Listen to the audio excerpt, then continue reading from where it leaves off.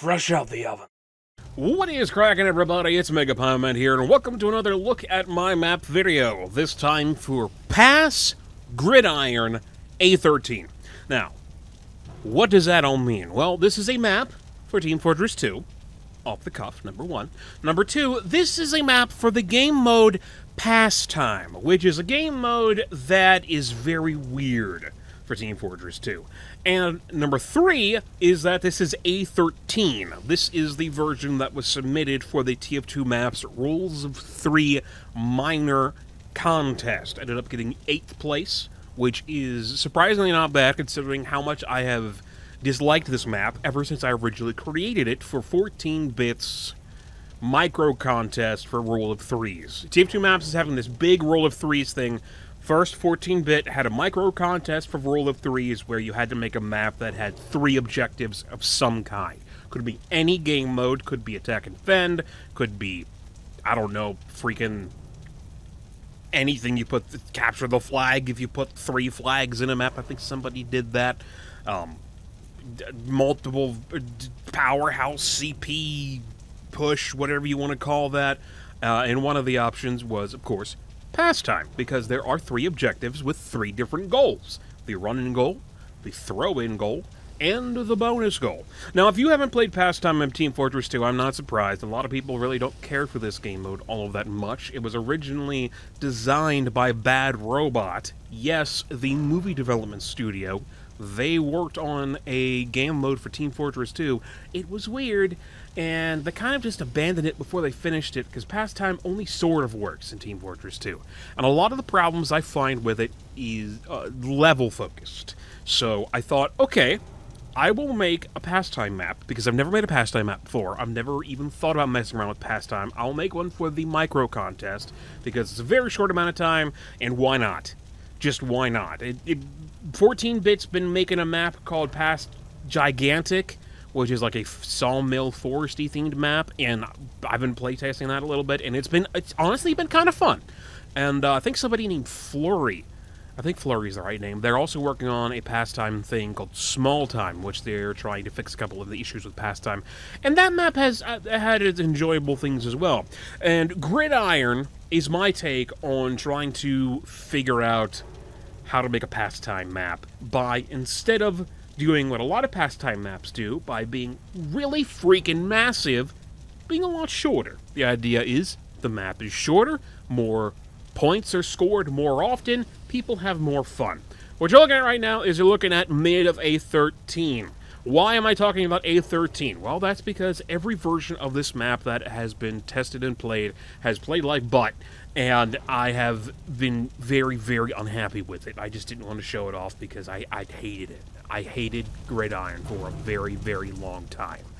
But I decided I would stick with it till the end of the minor contest because, I don't know, I didn't want to. I'm stubborn. Let's just put it down to stubbornness. I was stubborn. I decided I would take the map I made for the micro contest all the way through the entirety of the Rule of 3 contest for the micro contest, the minor gameplay contest, and then the major detail contest a couple months from now. I decided I would do that, and I'm stubborn, so I stuck with Gridiron. And this version is the only version that has played decently well. And by that, I mean this is pretty much the only version that hasn't ended with a stalemate from the timer running out because people actually managed to score points, which is kind of important in a game mode about scoring points. I know, it's crazy when you think about it, but it is very true. Anyway, let's take a look at Gridiron, shall we? So, like I said before, this map is relatively short. It does use sort of a Brickyard-ish style, but more in the Foundry theme, CP Foundry theme, obviously with the big foundries there in the middle, the whole thing being based in like an Ironworks Foundry thing. The idea is that Gridiron is a play on words. A gridiron is a nickname for a football field. Pastime is somewhat like football or rugby, but with guns. So you have a map called Gridiron, and it's set at a foundry, so you have, like, Grid Ironworks. Play on words here. I'm clever, aren't I? Sometimes. Too clever for my own good. to be honest. It's too clever for my own good, mainly because I've had that idea of making a pastime map called Gridiron in the back of my head for a while, and I just finally decided to do it. And it's been an adventure. It's been an adventure. But anyway, yeah, the map is Brickyardy in the way that it's broken up with different lobbies. Brickyard is probably the worst pastime map in Team Fortress 2. The best one might be District. Timbertown is a bit of an outlier because it's weird. It's really long. The points, the goals are spread out all over the place. I don't know. I don't really like Timbertown. Some people really do enjoy that compared to others. I don't like it at all. I think it's kind of butts, but District was okay. So I kind of tried to do a hybrid between District and Brickyard with a little bit of Gigantic thrown in there, because there's not a lot of options when it comes to trying to get inspiration or see how to make a pastime map. But mainly, I decided I would make it shorter. So we have the goal area. All three goals are in the same general area, but not the exact same spot.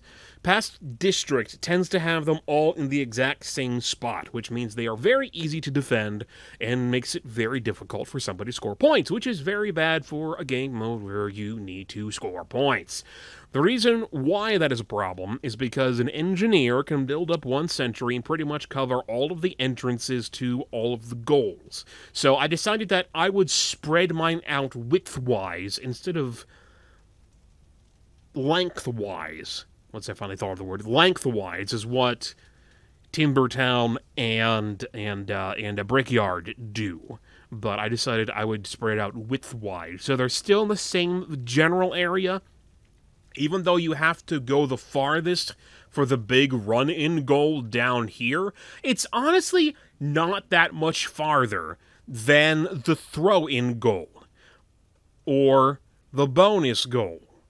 But getting to each goal, you take different paths. If you're going to the run-in goal, you can take this main open path out here, either going over this bridge, under this bridge, or, I mean, if you want to take the whole roundabout way, you can go through here and all of that this way. You can actually, I specifically, for every version of this map, I specifically tested to make sure that every class from this point could throw into the goal from here. So even if you're playing as a heavy, which is the slowest class in the game, and a class that you really won't see much on pastime because they're so gosh dang slow and take forever to get anywhere, and pastime maps are ridiculously massive. Yeah, if you're playing at heavy, you can go here and chuck it. He does have the farthest throw distance, I believe, of anybody, whereas the Scout is the fastest class, of course, but has the weakest throw distance. Anyway, to get to the bonus goal, you'll have to go up here and hit this ramp in order to be able to throw into the bonus goal. You might be able to go from here if you double jump or triple jump as a Scout. Don't quote me on that. I'm not sure. I don't think you can triple jump when you have the jack in your hand, but I don't know. I know you can't rocket jump, so you're not going to rocket jump and chuck it in there unless somebody throws it to you while you're in the air, which I don't know if that's a thing, but it could be. It could be. I don't know. I haven't played enough. But anyway, it's around the spawn areas. So the forward spawn is here. First you'll spawn here. When the jack is on your side of the map, you will then spawn over here. So when the jack is on red side of the map, red will spawn back here so they can focus on defending the goals, opposed to when the jack is at mid or on the other side of the map, the jack being the ball, they will spawn here so they can either go this way quickly to get to mid, or they can go out the front here and check out the goals if there happen to be blue still over here after they just scored a point and they need to be cleared out. But in order to get the bonus goal, you got to go by these spawn rooms, which should make getting the bonus goal more difficult, which it's supposed to be. It is called the bonus goal for a reason. It is worth 3 points, opposed to a normal goal, which is 1 point, and you're playing to 5. So if it's too easy to get the bonus goal, then all it takes is 2 scores and you win. And that's not great. But this way, it takes either the bonus goal and then 2 other scores, 5 normal scores, 2 scores and then a bonus goal, 3 scores and a bonus goal, etc. Pick and choose, do whatever you want. You can throw them all together. There is this water spot over here. which will actually stop you from breaking your legs when you go off of that ramp, because the ramp will shoot you all the way to there, right in the water. It's odd, though, because water area doesn't necessarily fit the Foundry theme. I looked a lot at CP Foundry and other Foundry-type maps. There's CP Foundry, there's Koth Forge, also known as Koth Nerdyard, which is what it was called in development, which will never not be funny. CP Alloy is another Foundry-type map. I'm just trying to I think maybe Koth Coal Plant is a little bit Foundry-ish. I don't entirely remember off the top of my head, but like the main Foundry map in TF2 is CP Foundry. Even Metalworks was made before CP Foundry, so it's got its own stuff going on. It doesn't use the same kind of theme, even though it's got a similar kind of name. But yeah, anyway, water doesn't really fit, but I think I was able to kind of get it to fit in as it's sort of like a drainage area, just a drainage pool or drainage ditch that water from somewhere in the facility drains into. Don't drink it. It's bad. Just don't do it. You'll hate yourself for it. You can't swim in it. You can't get fully submerged in it. It is deep enough that you will be considered quote-unquote wet. So it should put out fire, and it should make spies quote-unquote wet, so you can see them. And it should make it so that if you're standing in it with what's that thing called? The Neon Annihilator, Pyro Neon Annihilator, you should get the bonus grades for it. But yeah, it's mostly just there to stop you from breaking your legs. Most of the maps, most pastime maps, at least official-wise, usually have a way to not break your legs when you go off of a jump. District's bonus goal, I don't think it does. I know Timbertown has a lot of them going into little puddles. Brickyard usually has a jump pad that leads to a jump pad, so that it works that way. Or it uses a lot of height varieties, so the way that you jump, you don't land fast enough to do damage to yourself, if that's how damage for falling works in TF2. But yeah, that's what I did there. Over here, I do have another jump pad, because I wanted to have another jump pad, because Pastime usually has a lot of jump pads, mainly to make up a lot of distance in a short period of time. I wanted to play around with them, and a jump pad allows you to do different kinds of one-way routes without having to have a one-way door. Like, I have this jump pad here, so blue team, or whoever's here, can hit that, jump over this fence, whereas people who are pushing forward can walk up and stand up here. They just kind of jump up and over and move on that way, which I think is kind of neat. I used the jump pad on Payload Race Rush, and that worked out pretty well. Just trying to figure out how I want to do a jump pad here. I did have a jump pad at mid. A lot of the main maps, I think all of them, honestly, except for possibly District, have a jump pad that goes across mid, with the idea that if the jack drops and you hit the jump pad, you can grab the jack out of the air. I had that for a while. People really didn't like it, so I got rid of it. And I've messed around with the layout of mid quite a lot to find one that worked. The main problem I've had with this map were people getting out of mid, because I decided to put mid inside of a building, which is not something you normally see in Pastime. Pastime usually has everything you need out in the open.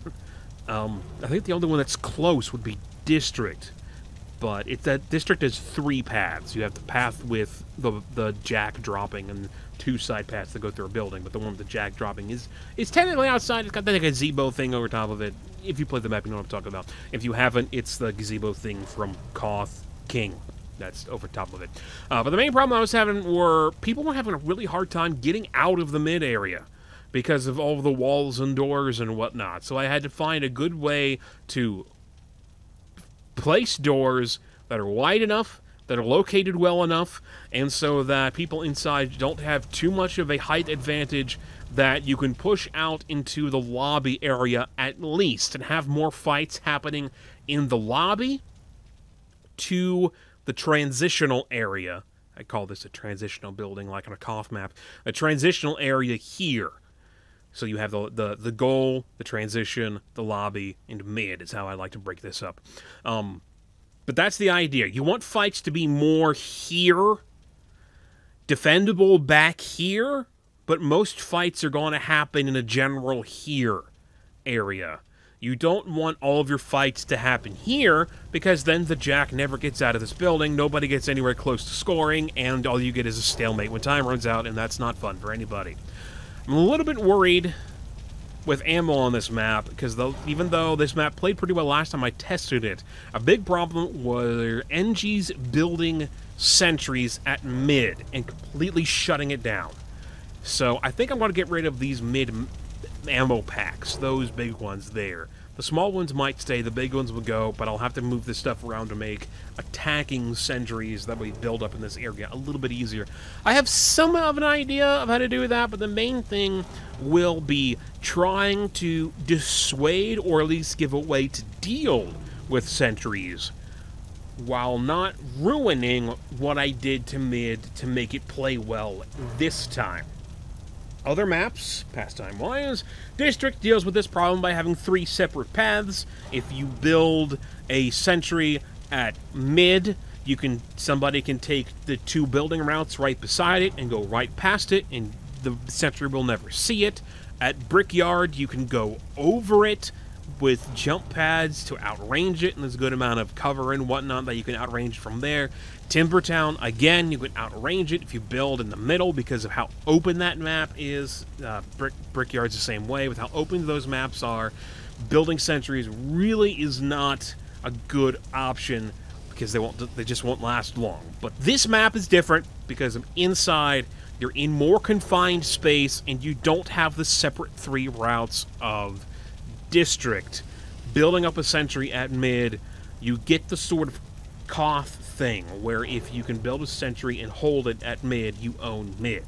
And that is a problem for pastime, at the very least. It's a problem for pretty much all maps, when you think about it. Any map, 5 CP, player destruction, all of it. It's a problem. So I gotta figure that out, but other than that, I'm relatively happy with this. It's similar, but very different from the original version of this map. If you want to go back and check the original version before, for the micro contest, this building used to go all the way out to here. I've learned a lot about just how the game mode works by messing around with this, and overall, I'm happy that I stuck with it.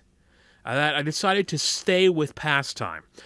I don't know if I'm going to get this map to a point where I can detail it in time for the major Rule of 3 contest, but I'm going to try. I have some ideas for the next version, and I will see you then when we get to that. For those of you unaware, this video is on the second channel that I have, the main channel, youtube.com/MegapiemanPHD, is where I do my quote-unquote professional videos, once I put a lot of time and effort into writing a script or doing video editing, opposed to these that are very casual, me just talking to myself in a room about a map that I made, and you can listen if you want, or you can not.